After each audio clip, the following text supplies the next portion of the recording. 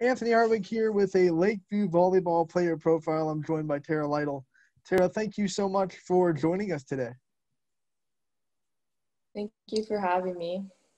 And when you talk about Lakeview volleyball, it's just the one word that pops out is dominance. You guys have been so dominant, especially in the NE8 over the last 2 years, the existence of the conference. What is it about this volleyball team that lets it have success last? Our volleyball team has a lot of energy and we know how to work together. And we've all been playing for so many years together, so we work well. And our coaches are very good and they help us through a lot of things. Now, you're one of the younger players, just a sophomore this year. So you're coming into a program that's already as successful. What was that like coming in last year, knowing the success that Lakeview has had and trying to kind of live up to the success of the program? There was kind of a lot of pressure. I was kind of nervous because I didn't want to mess up and I wanted to fit in as best as I could. But once the year went on, it just the whole team just works well together and is so nice to everyone. And they just welcome you. Yeah, how well have you kind of gelled into this team that's a mixture? They got senior leadership, got a couple of juniors, but then you have some young talent too. How has it been gelling with everyone on the team? Our whole team is very nice to everyone, and we all have been friends for years. And so it's kind of just a fun time when we're all together and playing on the court, and we all know how to work with one another. And it feels like Lakeview kind of travels under the radar a little bit with how good your team is. Do you guys kind of get this sense that there's not a lot of pressure on you guys because not a lot of people outside of the program know just how good you are? Yeah, I mean, our conference isn't very big, so it's kind of no one really knows about us other than the few teams that we play in the conference. So yeah, just kind of doesn't, yeah. You have forced the conference to know about you guys because you guys have only lost one conference game in the last 2 years. What's it like going through a conference like that? I mean, there's a lot of good programs in there, but you guys dominate it. What's it like trying to keep that success every night?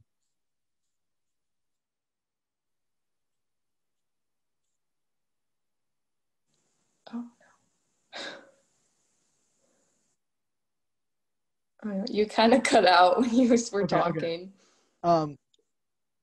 Lakeview, everyone in the conference has to know who you guys are because you guys have been so dominant. You've won all but one match in the NE8 in its existence.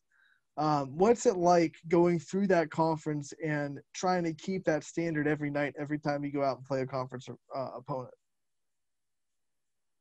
It has a lot of pressure on us because we want to keep winning. We want to keep winning the whole conference and keep dominating all the teams that we already have. But we just have to keep working as hard as we do and in practice, and even when we're not in practice, to still work together as a team on the court.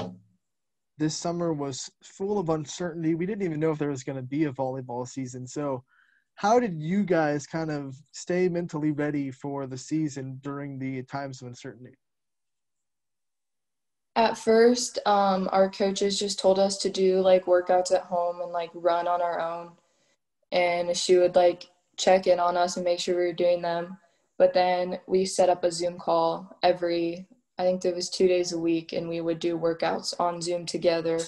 And then she would have us run on Saturdays. What were some personal goals you set for yourself coming into this season? To keep on working as hard as I have been and to improve on not just my hitting, but passing, because I know that I don't play all the way around. So I want to keep trying to improve that. So maybe one day that I can. When you talk about volleyball, there's not a lot of room to adjust during the season because you guys have 3 or 4 matches a week. There's not a lot of time to get into the gym for practices during the week. So What's it like trying to adjust on the fly? Maybe if you don't do something so well on Tuesday, you have to come out and adjust in a match on Wednesday what you're doing. What's that kind of like? It's kind of like like you have to mentally try to fix yourself, and if you don't like keep working on it, then it's never going to happen, and you're just going to keep being down on yourself when you're working on the court, and then you'll bring like the whole team down because you bring yourself down. Have you, So you have, keep working. have you found as a volleyball player that you have to have kind of a sense of coaching yourself because you don't have, a coach in practice saying, hey, I watched film, this is what you're doing wrong. You have to notice what you kind of are struggling with and then fix it yourself in the next match. Yeah, you have to like know what you want to fix with your form of hitting or something, and you have to try to like tell yourself to fix it and like just keep on working on it until you do fix it and then consistently like Talk do it. about your coaching staff and the success that they've been able to have and what it's been like being under them and letting them kind of let you grow as a person and as a hitter. Well, my head coach believes in all of us, and she helps us through everything. And our assistant coach is my sister, so working with her is like, I guess, more fun because she knows me and knows how I like work and stuff, so she can help me figure out things I'm doing wrong. We got to talk about that dynamic. I mean, assistant coach is your sister. What's that kind of like? What's that relationship like? I mean, I'm assuming that you get to talk volleyball from a coach's and a player perspective a little bit more than everyone else on the team. Yeah, it's a lot of fun having my sister as the assistant coach just because I do get to like talk to her about things that I would probably not normally feel comfortable like talking to my head coach with. And she does like tell me things that probably someone wouldn't want to tell me in like a coaching perspective. So yeah, it's a lot of fun because me and my sister are close. So I think watching Lakeview and looking at your stats so far this season, one of the things you gotta talk about, sometimes it goes under the radar, is the setter you guys have in Maggie Pavlansky. I mean, one of the more aggressive setters in the area, and she's got a lot of hitters to work with. What's it like getting set by her, and what's the setter-hitter kind of relationship like at Lakeview? Me and Maggie have been playing together since seventh grade. So we have like a good like setter hitter bond because she always knows like how I like my sets. But even if like her set is off, like I can tell her what to do to try to fix it, and then she'll fix it, and then the set will be good. And this goes along with all the other players too. They have a good bond with her because we've all been playing together for so long. Guys do have senior leadership, only two seniors, but they're pretty good leaders in their own right, Anna and Mara. Talk about what they bring to the team as far as a leadership perspective and what it's going to be like when you kind of have to say goodbye to them after the season's over.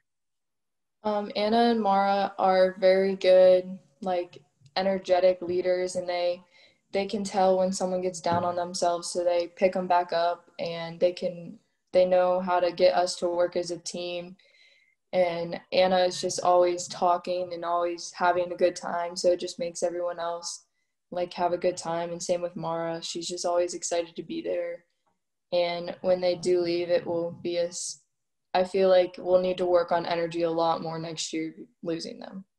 As important as they are, does it excite you as a younger player that there's only two seniors and it's not a team that's asked to, replace 8 players or 6 players like some teams in the area?